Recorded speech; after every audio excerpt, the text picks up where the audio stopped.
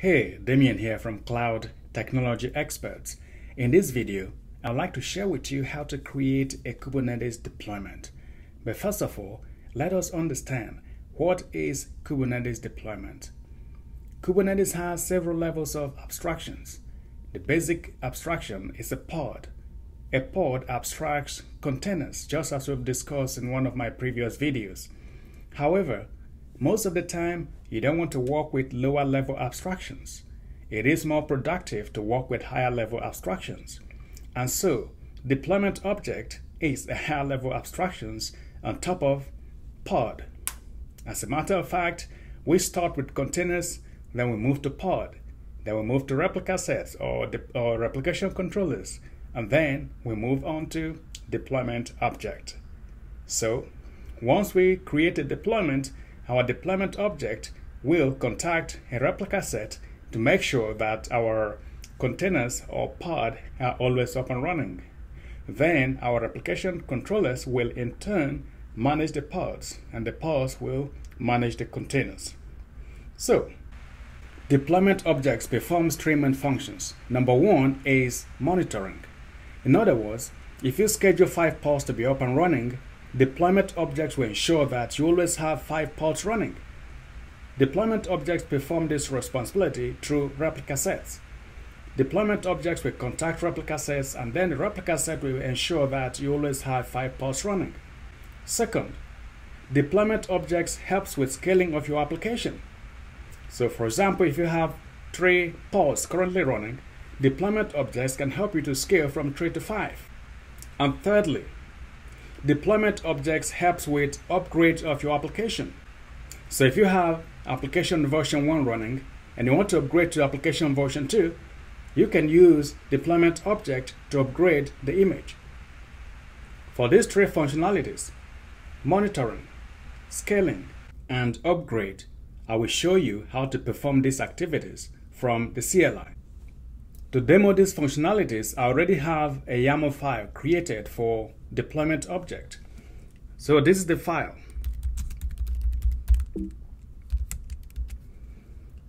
So this is a standard manifest file for Kubernetes. We have the API version. We have the kind, which is a deployment object. Then we have some information about the deployment object. For example, we have the name as deployment example. Then we have the spec. We're going to create 4 replicas. And then we are going to label this, label it Nginx. In the spec for the containers, we're going to use Nginx container. And the version of the Nginx is 1.9.2. When this is running, it will be running on port 80. And then we also specify some resource limit for this pod to utilize. So that is what we have here in this manifest file. So we're going to use this file to create a deployment object. And the first now demo to you is the monitoring of Kubernetes deployment object. So let's create it. kubectl create -f deploy 1.yaml. Wait for it to be created. So now we can do kubectl get pods, and we have 4 replicas that are running. Let's see the replication controllers. We do kubectl get replication controllers. So we have the replication controllers configured to be running 4 desired, 4 current, and 4 ready. So let's try to delete one of the pods and see what happens.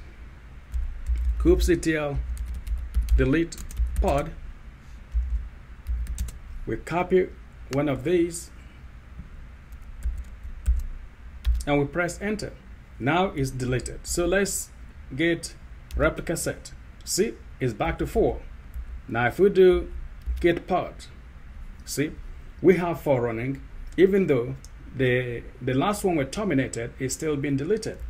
So if you run that again, that is it's been deleted, but we still have 4 pods running. So that is the monitoring aspect. As soon as you delete one of the pods, the replica set will ensure that that pod is replaced.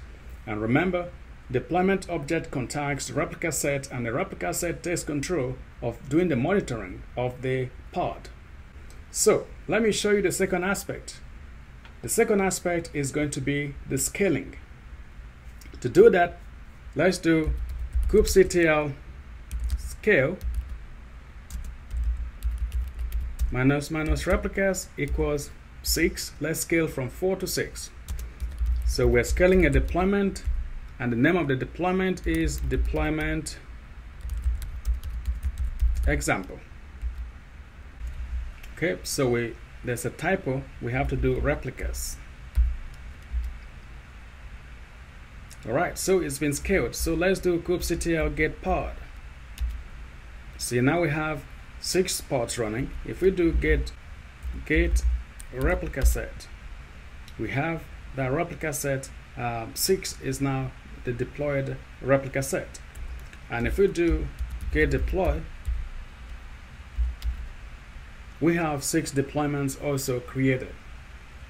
So now you see how to scale your deployment from any number to another number. Here we scale from 4 to 6. In the third example, I'm going to show you how to upgrade your application from one version to another version. Before I do that though, let me try to describe the deployment we have so you can see the image version that we have currently. So we can do kubectl describe deployment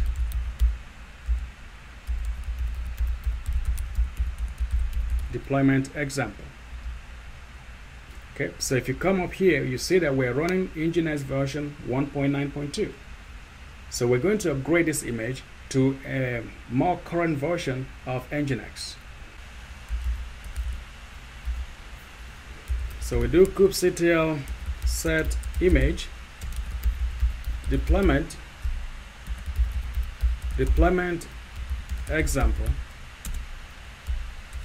Nginx equals Nginx 1.9.9.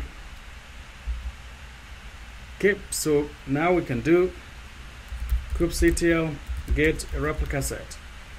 So you see what is happening here. When you try to do an upgrade, a deployment object will ensure that your application is currently running, so it doesn't just delete the old image and then create the new ones. It tries to do a kind of a gradual upgrade from the previous version to the new one so that you can maintain application continuity. So that is why we see here that is moving them from the old deployment to the new deployment object. So if you now do kubectl, well, the command, see now everything has been moved from the previous to the new, and now we have our application running with a new image. To show that, I will do kubectl describe deployment example, and we can see that the new image is now 1.9.9. So we have been able to upgrade our image from 1.9.2 to 1.9.9. So I've shown you how to do 3 things. First is the monitoring of your application with deployment object, and secondly, it is the scaling of your application from X number to Y number, for example from 4 nodes to 6 nodes. And finally, I showed you how to upgrade your application using a deployment object. So you can see that a deployment object is a basic level of object that you want to be working with in Kubernetes. You don't want to work with pod because that will be too low level, and instead of using a replica set to monitor your pods, you will rather create a deployment, and then the deployment object will indirectly manage your replica set as well as your pod. I hope you like this video. If you do, please remember to subscribe by pressing the button below, and then also to come back frequently for more videos like this one.